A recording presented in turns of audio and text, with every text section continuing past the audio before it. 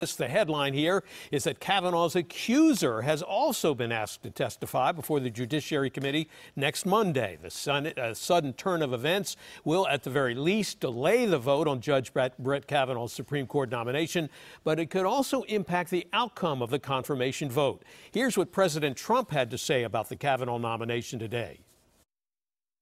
Judge Kavanaugh is one of the finest people that I've ever known.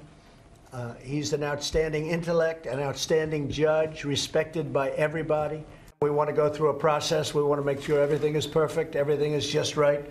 I wish the Democrats could have done this a lot sooner. 51-year-old Christine Blasey Ford, a clinical psychology professor at Stanford University and at Palo Alto University, told the Washington Post that when she was 15 and Kavanaugh was 17, he pinned her to a bed on her back and put his hand over her mouth. He was trying to attack me and remove my clothing. I thought he might inadvertently kill me. He was ignoring the fact that she was attempting to scream and having a difficult time breathing.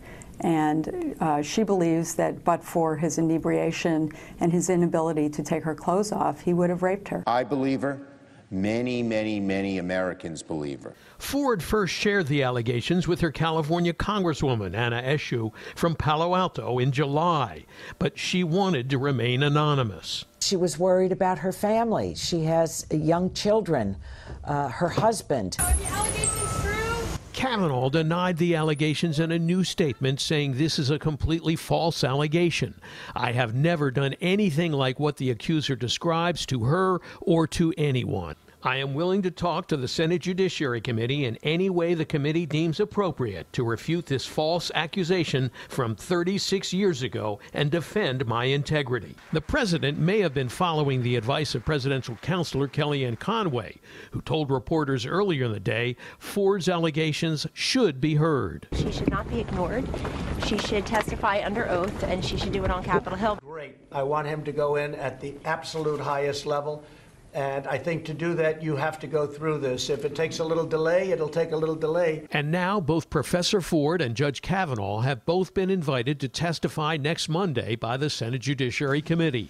It comes at a time when all eyes are on Republican swing votes, which could potentially derail the confirmation. I don't know whether there is any there, but it's my job, along with 99 other members of the Senate, to determine if there is. Obviously, if Judge Kavanaugh has lied about what happened, that would be disqualifying.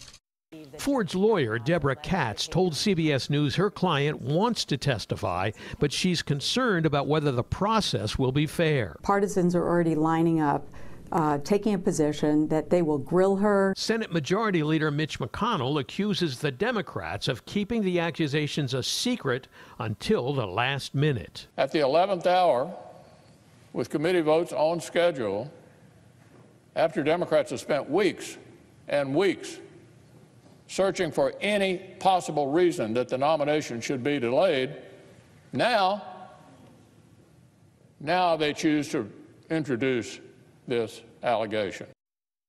Now, although having won a victory today and getting a committee hearing for Ford, congressional Democrats are now pushing for an FBI investigation of the allegations against Kavanaugh. They charge that voting on his confirmation without getting an objective law enforcement report is not acceptable for a Supreme Court nominee. Republicans' charge is just another Democrat stalling tactic.